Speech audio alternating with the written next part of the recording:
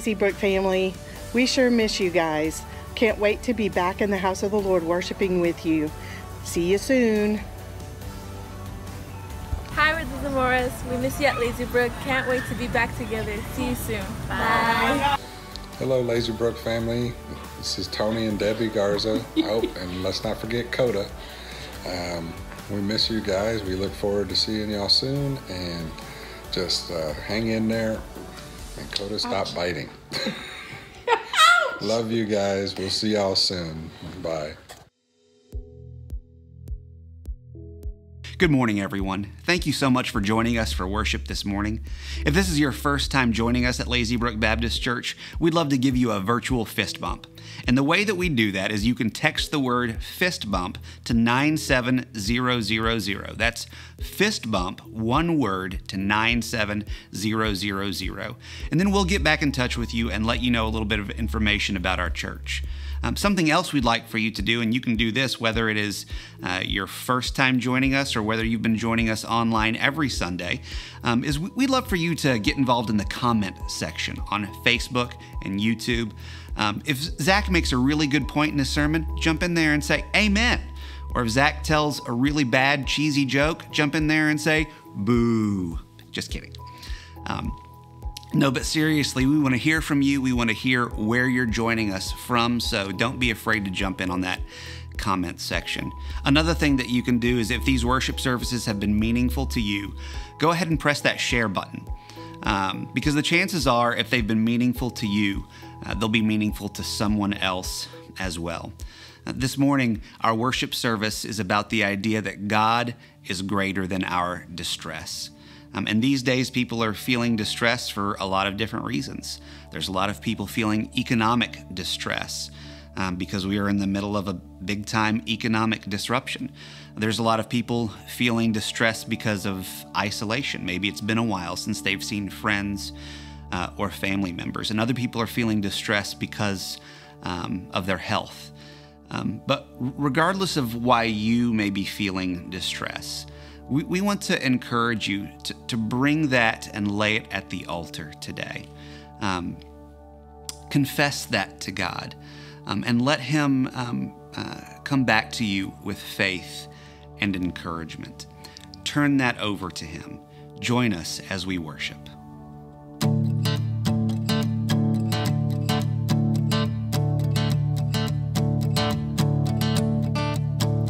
I was buried beneath my shame. Who could carry that kind of weight? It was my tomb till I met you. And I was breathing but not alive. All my failures I tried to hide. It was my tomb till I met you. 'Cause you called my name and I ran out of that grave, out of the darkness into your glorious day. You called my name and I ran out of that grave, out of the darkness into your glorious day.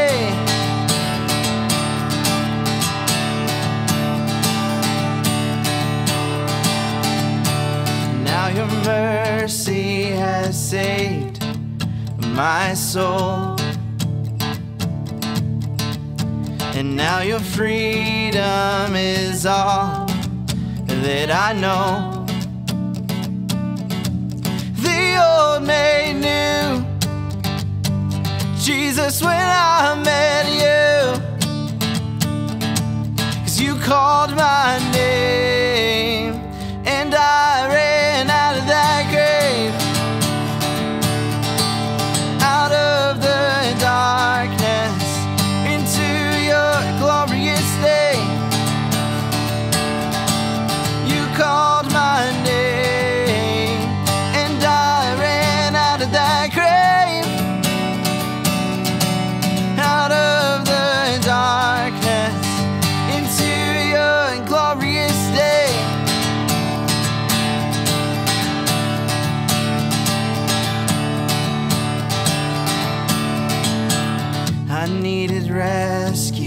sin was heavy, but chains break at the weight of your glory.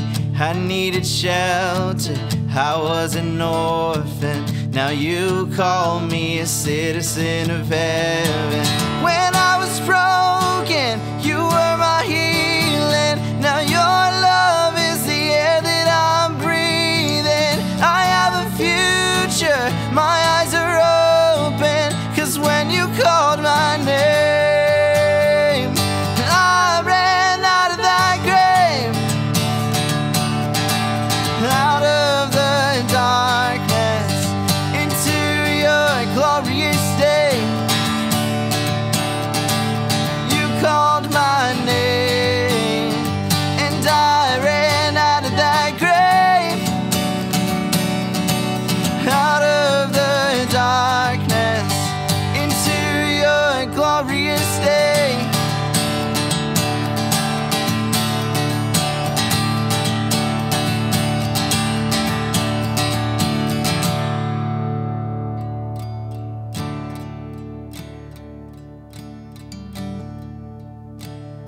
We're singing how marvelous, how wonderful, and my song shall ever be.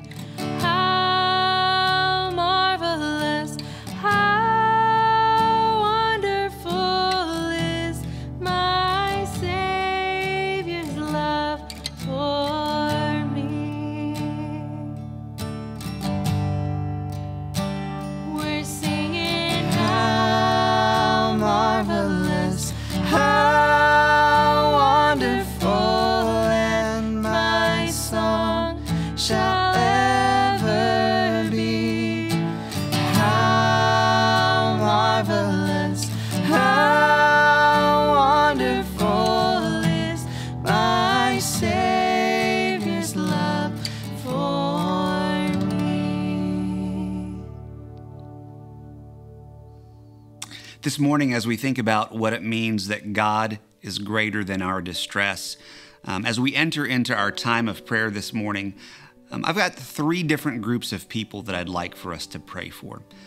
There's 3 different groups of people that I'm thinking of today who are feeling a lot of distress right now. And so I'd like for us to pray for people who are feeling economic distress.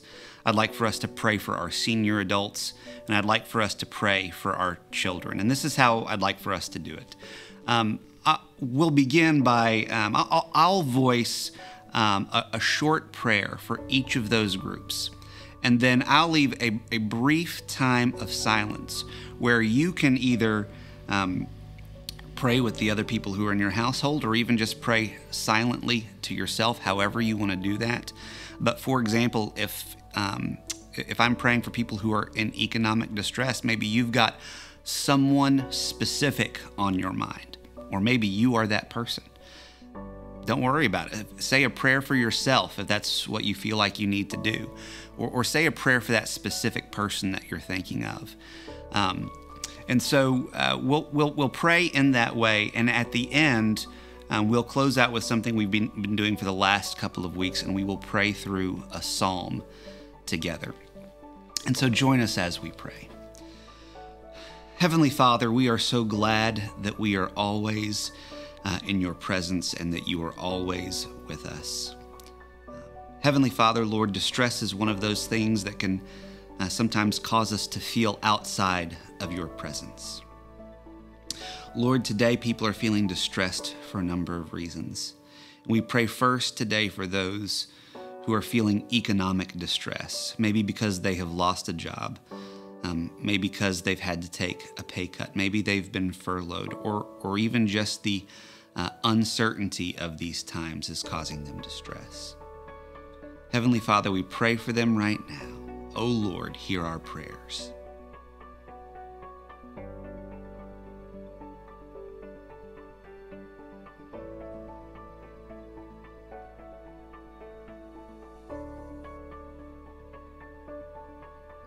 Heavenly Father, today there are a number of children who are feeling distressed. Some of them because it's coming to the end of the school year and they haven't seen their friends in a while, and they know it's going to be a while before they can see their friends again. Some children, without schools being open this summer, will have a hard time finding a place to eat lunch. And children who live in abusive homes are feeling especially distressed right now, Heavenly Father, because there is nowhere for them to escape to. Heavenly Father, we pray that you would release them from those terrible situations. We pray that your Spirit would be with these children today. O Lord, hear our prayers.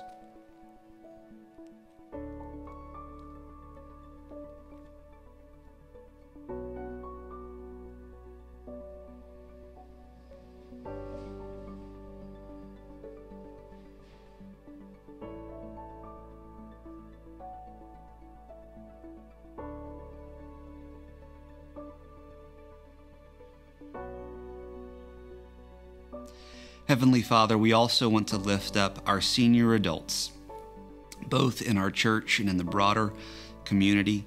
Lord, these folks may be feeling distress because they are in an age range where they are more at risk for the coronavirus and COVID-19. Or perhaps they are feeling lonely from not having been able to go to church or to see family and loved ones, Heavenly Father. Lord, we pray that right now in their distress, you would bless them with your presence. We would pray that you would bless them with an extra measure of faith, encouragement, and hope. Lord, hear our prayers.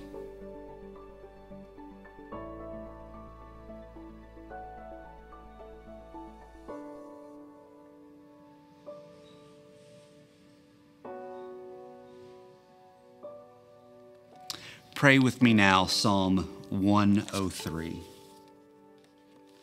Praise the Lord, O my soul, all my inmost being. Praise his holy name. Praise the Lord, O my soul, and forget not all his benefits, who forgives all your sins and heals all your diseases, who redeems your life from the pit and crowns you with love and compassion, who satisfies your desires with good things, so that your youth is renewed like the eagles.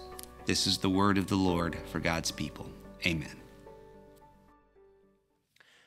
How many of you have ever played paintball? If you have, I want you to go ahead and let me know in the comments, because honestly, paintball growing up was one of my favorite sports. As a matter of fact, it was my dad and I, it was sort of our father-son bonding time, which, I mean, what says father-son bonding like going and shooting each other with paint pellets in the woods? I mean, it's great father-son bonding time. We even had sort of not an operation going, but we would typically have 10 or 15 guys that would come with us, and we would buy the paint for everybody and the CO2 for everybody, and then they would just pay us, and we earned just enough money so that it was pretty affordable for us to play, which was awesome because we played, my dad and I growing up, pretty much every other weekend. But I remember one specific week, we were playing paintball, and we decided to try a new game. It's called President's Men. And in this game, you choose one person to be the president, and it's his team's job to protect him and get him from point A to point B. So me, being the youngest one out there, of course, I get selected. Zach, you're going to be the president. You're the smallest target, which I guess makes logical sense. So we get ready, and it's my team's job to get me from point A to point B without the other team shooting me or getting me out. So we start, and we're playing, but the only thing is, if you're the president, you don't get a gun. Like, you have no paintball gun. You just have this team that's protecting you, but you don't have a gun. So it was interesting. I remember, we started, and these guys are protecting me and trying to keep me from getting out, and all of a sudden, this firefight starts, and I don't have a gun, so I'm like, I'm just going to hunker down right here. I guess I'll just chill behind this tree. So I'm chilling behind that tree, and one by one, the guys on my team, I hear, out, out, out, and I'm doing the math in my head. I'm like, all right, we got 5 guys left, 4 guys, 3, 2. Oh, good, it's just me. And so I remember in this moment, there was this sort of sense of distress that came over me. I was like, I'm the only one left, and I don't even have a gun. Like, what is going on? I remember, for those that you say, okay, what do you mean, the sense of distress? Dictionary.com defines distress this way. It says great pain, anxiety, or sorrow, acute physical or mental suffering, affliction, or trouble. Oxford University Press says that distress is extreme anxiety, sorrow, or pain. So when I say I felt distressed, that's what that means. Anyway, so I decided, I'm sitting there, I'm like, really my only option is to just run as fast as I can. In hope that I can outrun the other team and that they're not going to get me out. So that's what I do. I run to my destination as fast as I can. And I'm happy to say that I was able to outrun the other team. And we ended up winning even though I was the only guy on my team left. So it was a fun game, but I tell you that story. I know it's a funny story about being distressed and worried, but I tell you that story because today we're going to talk about how God is greater than distress. We've talked through God is greater than loneliness, unrest, fear, and worry. And so today we're going to focus on distress. And I know, that's a funny story of being distressed in the midst of a game of paintball when you don't have a gun and people are shooting at you. But I remember some other times in my life that were, there was a lot of anxiety or distress as well. I remember when I was 18 months old. I don't remember this very well. I was 18 months old, but I had spinal meningitis and went into a coma for 3 days. And the doctors honestly told my parents that he's not likely going to make it. And I remember just the distress and anxiety from hearing from my family that they felt during that time. I also remember fast forward to college and high school, college, and then seminary, but mainly college and seminary. I had a number of mentors of mine within the course of a few years who had moral failures in their life that a number of them had to leave ministry because of that. I remember right after I got married and Melody and I started seminary, the job that I had, they lost the funding for my position, so I lost my job, and here I am, a new seminary student, a new husband. I'm like, how am I going to provide for my wife? I also remember just a few years ago, God called Melody and I to move to Texas from North Carolina. We were at a church that we loved. We loved our house, and we had 2 amazing kids. And God said, "Hey, pack up and move." And we're like, "Why? What are you calling us to, God? We love you, we trust you, but what are you calling us to do?" And so I remember these instances of just feeling anxiety and distress in each and every one of these instances. I know each and every one of you could give examples of times in your life where you've felt distress. And the question I want to ask is, who do you rely upon in moments of affliction or distress? When distressed in life, whether it's a lost job, let down by a friend or a family member, a loss of a loved one, or difficulty with your children, or feeling alone or isolated or whatever, who do you rely upon most? Because today we're going to look at Romans 5, verses 1 through 5, and see that the gospel gives hope that dissipates distress. The gospel gives hope that dissipates distress. And so if you have your Bible, go ahead and open to Romans chapter 5, verses 1 through 4. And I want to give you a little bit of background while you're turning there in your Bible. You see, what's going on here in Romans is Paul, in chapters 1 through 3, he's talked about our need for salvation. That there's no one righteous, not even one. We desperately need salvation. And then in chapters 3 and 4, Paul has talked about the way of salvation, that it's through Christ alone. There's no other way to be saved but through faith in Christ. And so Paul has taught through that, and we come to chapter 5, and now Paul begins to talk about the fruit of salvation. And what we see in this passage is that salvation equals peace with God. Peace with God equals hope. And gospel-centered hope dissipates distress. So read with me, if you will, Romans 5, verses 1 through 5. Therefore, since we have been declared righteous by faith, we have peace with God through our Lord Jesus Christ. We have also obtained access through him by faith into this grace in which we stand, and we rejoice in the hope of the glory of God.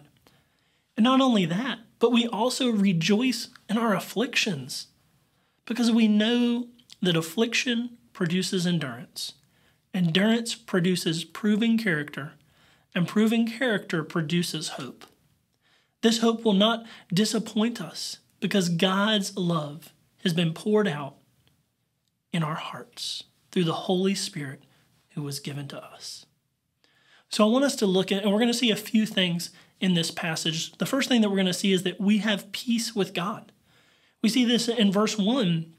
Therefore, since we have been declared righteous, or some translations use the word justified. Since we've been declared righteous, since we've been justified. How? By faith in what Jesus did on the cross.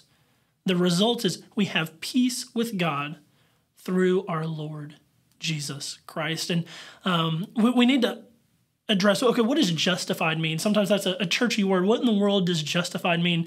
I remember when I was young, I learned it this way, and hopefully it'll help you remember as well. Justified means that it's made just as if I'd never sinned. So it has to do with our legal standing before God, that it's made just as if we had never sinned. We're made right before God. Let me give you a visual illustration that I hope will help you understand justification. It would be like if I went to court and the judge said, Zachary, you're clearly guilty. Here's your fine. That would be just because I'm guilty. But what if the judge were to walk off that stand and pay the fine on my behalf? That's what Jesus did for us. See, God looks at us, and just as Paul has said in the beginning of Romans, all of us have sinned. We're guilty. But God sends Jesus to walk down and pay the penalty on our behalf so that we could be made right with God. So when we hear the word justified, it means made right. It has to do with a legal standing before God, that we're made right with him. So we see that we have peace with God, but in verse 2, we see that we have access to God. Verse 2, it says it this way: we have also obtained access through him by what? By faith into this grace in which we stand. And so what we see here is that salvation is through faith alone. It is through faith in what Jesus did on the cross. And because of our faith in that, we now have access to God where we didn't before because our sin separated us. We now have access to God. John Stott says it this way. He says, we do not fall in and out of grace like courtiers who may find themselves in and out of favor with their sovereign, or politicians with the public. No, we stand in it. For that is the nature of grace. Nothing can separate us from God's love. So if the gospel provides peace with God and access to him, who would it make sense that we turn to in times of distress? It would make sense that we as believers, we turn to God because he's the one who gives peace. He's the one that we have access to. And the third thing that we see in this passage is that God gives hope even amidst distress. Verse 2 says it this way. It says, we have also obtained access through him by faith into this grace in which we stand, and we rejoice in the hope of the glory of God. We rejoice in the hope of the glory of God. We see here that the gospel brings hope, and that the object of that hope is the glory of God. But what is meant when the passage refers to the glory of God? Well, what's it saying? Well, I think it has a number of things in mind when it says the glory of God. We see the glory of God in Jesus Christ. We see in John 1, verse 14, that Jesus is God's word made flesh.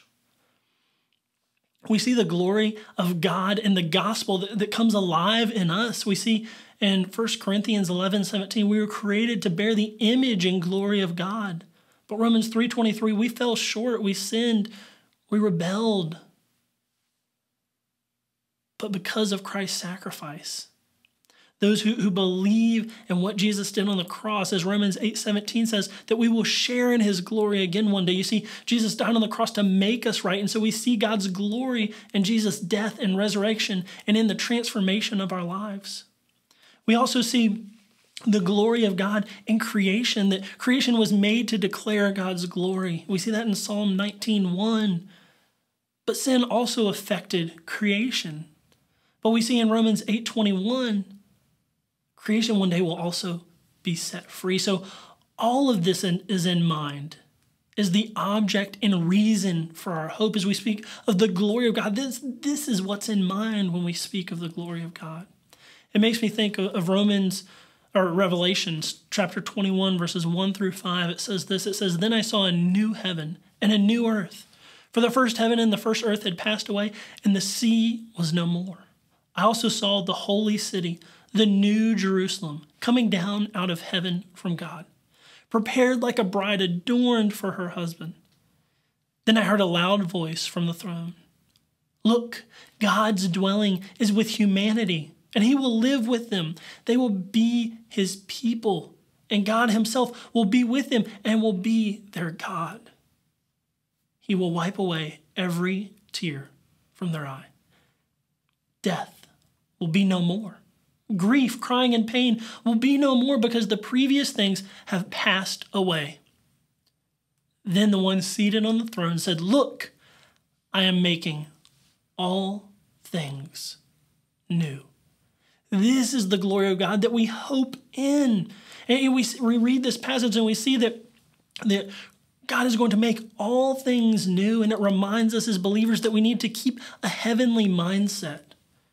We need to realize that our distress is temporary and small compared to the glory of eternity. You see, the glory of God is manifested in the fact that in what Jesus did on the cross, that he paid the penalty for our sins. The glory of God is manifested in the way that our lives are transformed when we come to know him. The glory of God is manifested in that one day there's going to be a new heaven and a new earth with no more pain, no more suffering, no more crying. And that's what this passage is referring to when it says the glory of God. But we've got to keep in mind Revelation 21, one day there's going to be a new heaven and a new earth, but we've got to live with a heavenly mindset. I think that sometimes we as believers, we concern ourselves too much with things of the world, not realizing that we were created for eternity.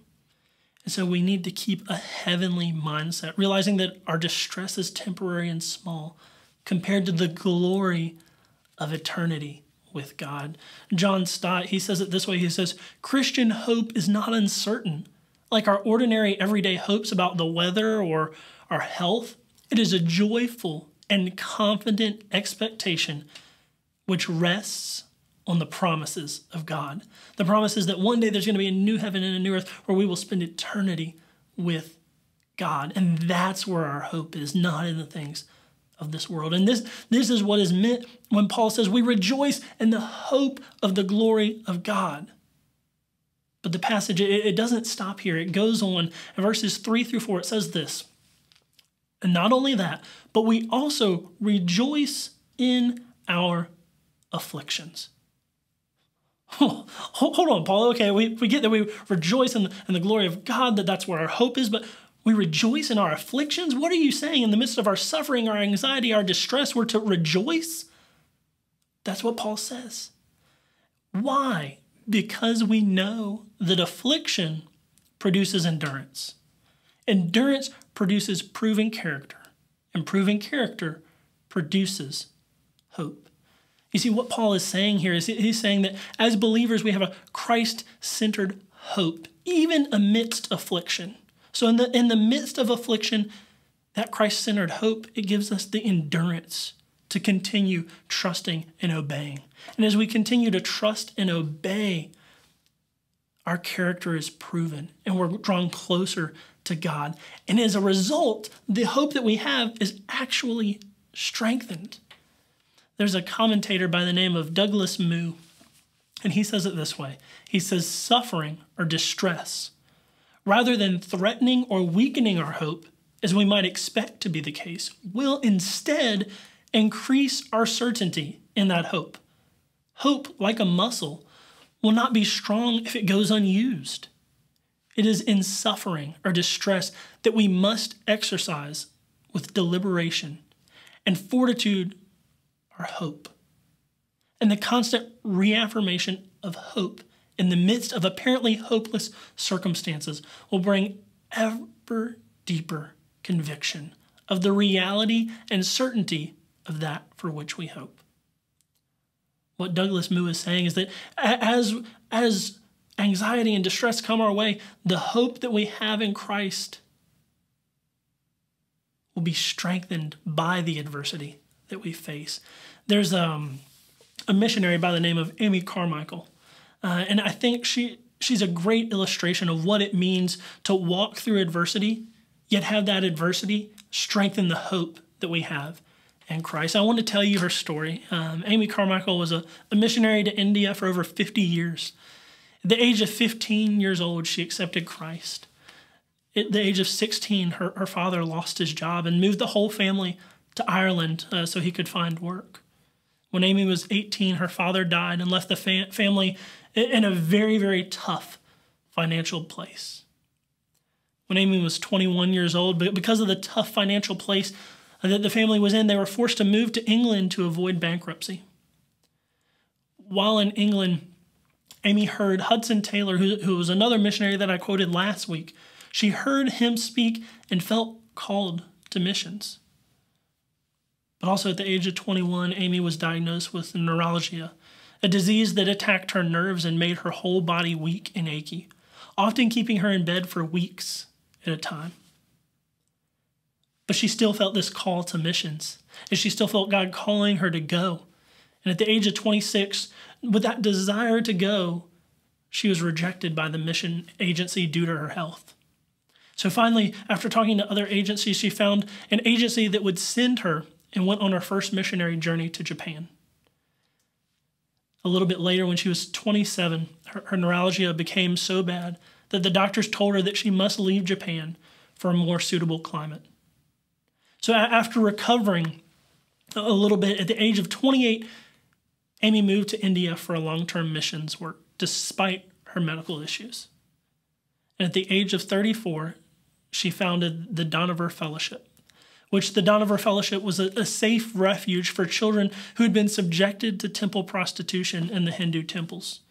And through the Donover Fellowship, she provided safe refuge for over 1,000 children in her lifetime. What Amy saw when she went to India is that these children were being sold to the temples and being forced to be essentially temple prostitutes. And she said, that's not okay. And so she put her own health, her own safety on the line and said, no, I'm going to rescue these children. Because that's what God's called me to do. He's called me to rescue them. And so she rescued in her lifetime over 1,000 children. And the government and the priests were not happy about this. She had, they fought against her, but she was willing to put her safety on the line and say, no, this is not right. I'm going to take care of these children. And a number of the children were asked what drew them to come to Amy. And they often said this. They said, it was love. Amma, as they called her. She loved us. And so for 30 years, this is what Amy did.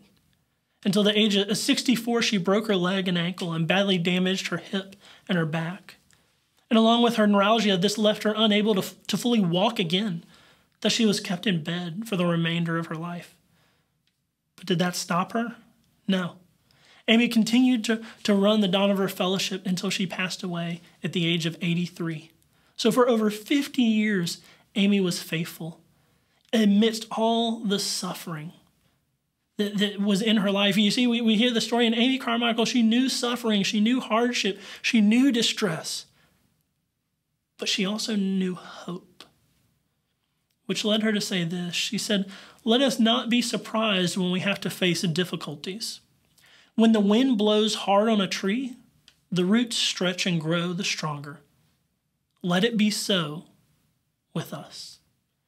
And my prayer is that we as believers, we have hope in Christ, and that when we encounter distress, that it would stretch us and grow us and renew the hope that we have in Christ, and renew the hope that this world is not our home, that we were created to spend eternity with God. And this hope is what leads Paul in verse 5 to say this. He says, this hope will not disappoint us, because God's love has been poured out in our hearts through the Holy Spirit who was given to us. See, what we've seen in this passage is we've seen clearly that salvation, it means peace with God. Our peace with God gives us hope. And the gospel gives hope that dissipates distress.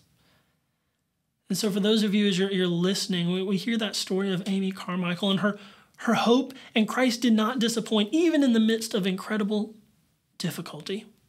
And so I want to ask you, how's your hope in Christ? Are you putting your hope in him in the midst of distress and uncertainty and in the midst of anxiety? Are you putting your hope in him, and are you allowing your hope in him to be renewed and strengthened?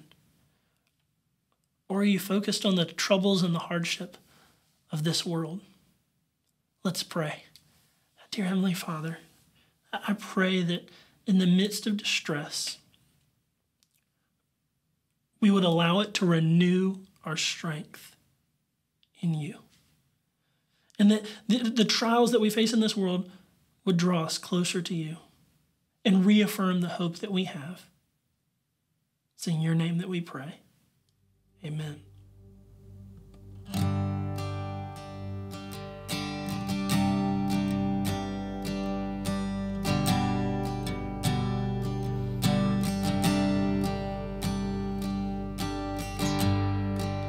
Worthy of every song we could ever sing,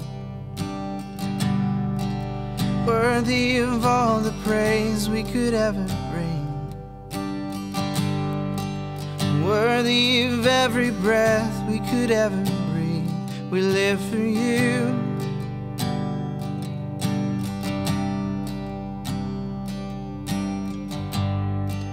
Jesus, the name above every other name. Jesus, the only one who could ever save. Worthy of every breath we could ever breathe. We live for you. Oh, we live for you. Holy, there is no one like you. There is none beside you. Open up my eyes in wonder and show me who you are, and fill me with your heart and lead me in your love to those around me.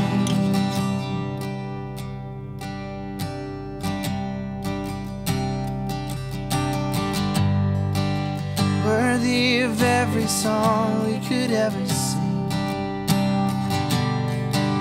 worthy of all the praise we could ever bring. You're worthy of every breath we could ever breathe. We live for you. Oh, we live for you. Jesus, the name above every other name. Jesus, the only one who could ever save. Worthy of every breath we could ever breathe. We live for you. Oh, we live for you. Yeah. Holy, there is no one like you. There is none beside you.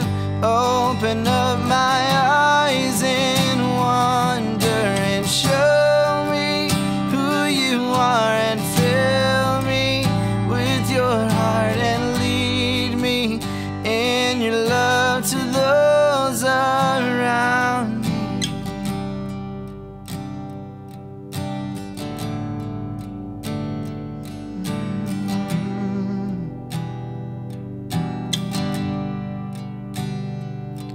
So I will build my life upon your love. It is a firm foundation. I will put my trust in you alone, and I will not be shaken. I will build my life upon your love. It is a